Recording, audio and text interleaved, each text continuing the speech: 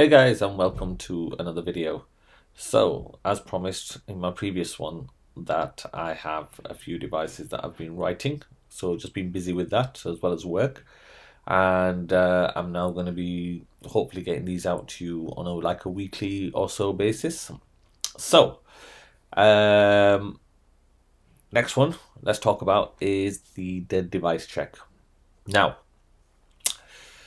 dead devices. Problem we have with dead devices is when we try to send a signal to it, it'll kind of delay the system, because the way it works is it'll send a signal, wait for an acknowledgement. If that acknowledgement isn't there, it will then resend the signal, and again, second time and a third time.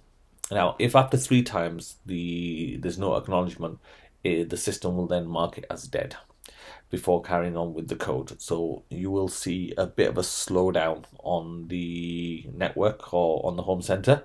So if you're trying to send multiple commands, you might think that the home center has hung, which it hasn't actually, because it's actually trying to send these signals. Right, there could be various reasons why a device might be dead. Let's talk with the basics first. If it's a battery operated device, simple thing, battery's dead. You just need to replace it. Okay, that's number one. However, if it's not a battery operated device, if it's a mains device, is the power going to that device, has a fuse tripped or anything of that sort. And so those are relatively straightforward to solve. Replace batteries or check the connections, from the mains. Then there's options where sometimes it could be a Z-Wave network issue. So if you're in a relatively large property, and then it's depending on how the, shall we say, the weather and general conditions are. Believe it or not, weather can affect it, Wi-Fi signals can affect it, other appliances, interference can affect signaling. So you might be on one of those areas where it's a bit borderline. So occasionally a device might just end up going dead because that communication just isn't there. But again, that would then need investigating and trying to work out a way in which to improve your network.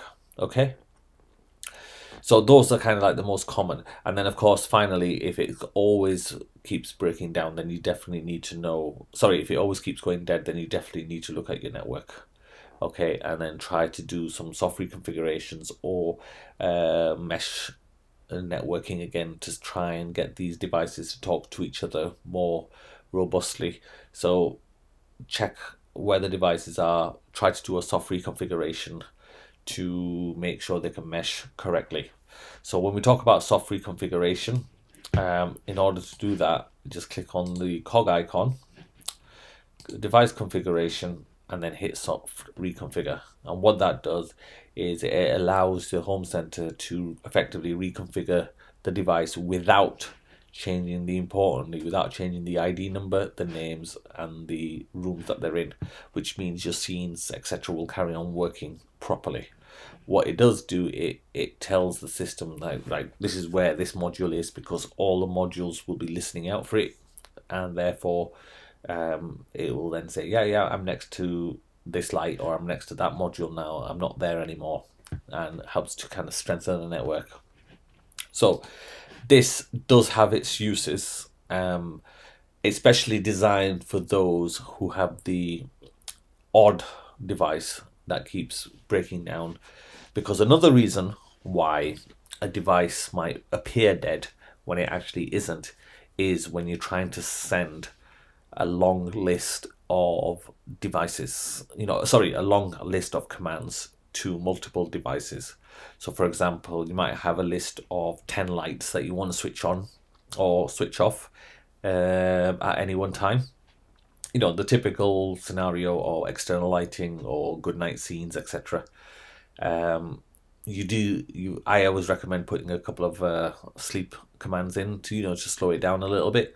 But if you can't do that, then when it's all queued up and it wants to send a signal, it can't do. because of this. You end up with a dead device because the communication just isn't quick enough. So the responses aren't there, and therefore the home center thinks it's dead. Okay.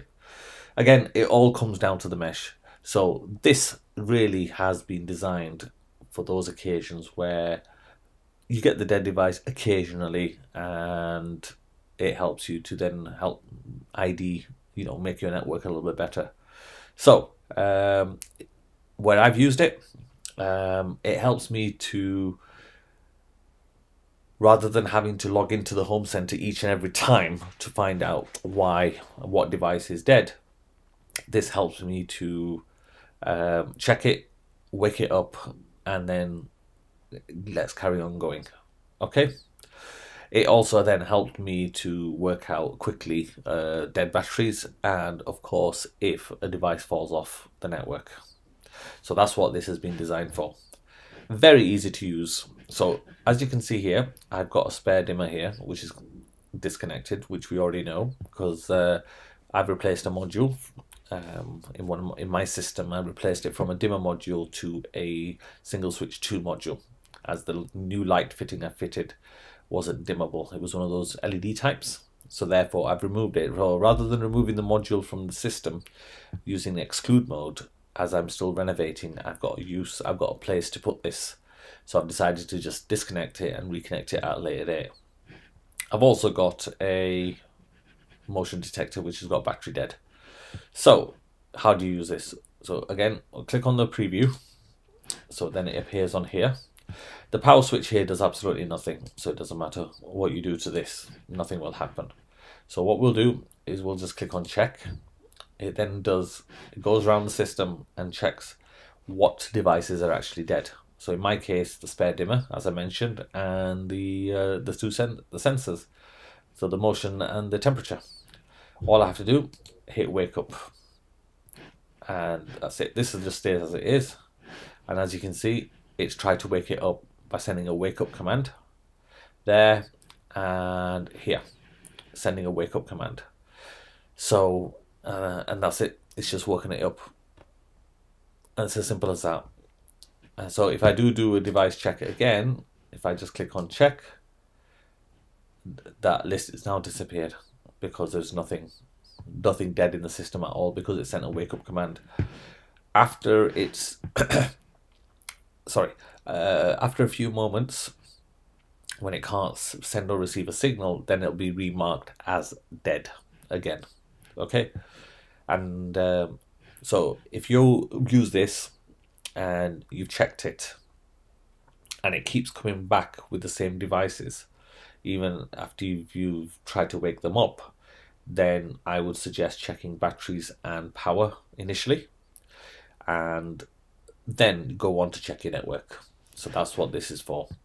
So hopefully that is a bit more of an educational stroke video for you. Any questions or anything like that, just as usual, you know where I am, ask away, and I'll see you all later. Thank you for watching, and bye for now.